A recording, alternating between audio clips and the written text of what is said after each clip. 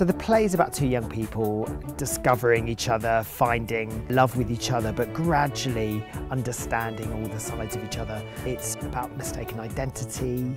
Unrequited love, how we deal with that growing older. Sisterhood. This idea of what it means to be a person of quality. What does it mean to be ladylike? It is full of life, it's full of sweets, it's full of colour.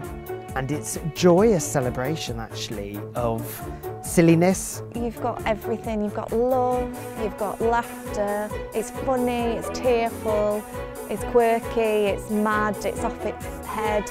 It's just a really fun night out. We have spent a long time sat in our houses, being isolated. It's about time we all got out and we all enjoyed some live theatre, so come and see it.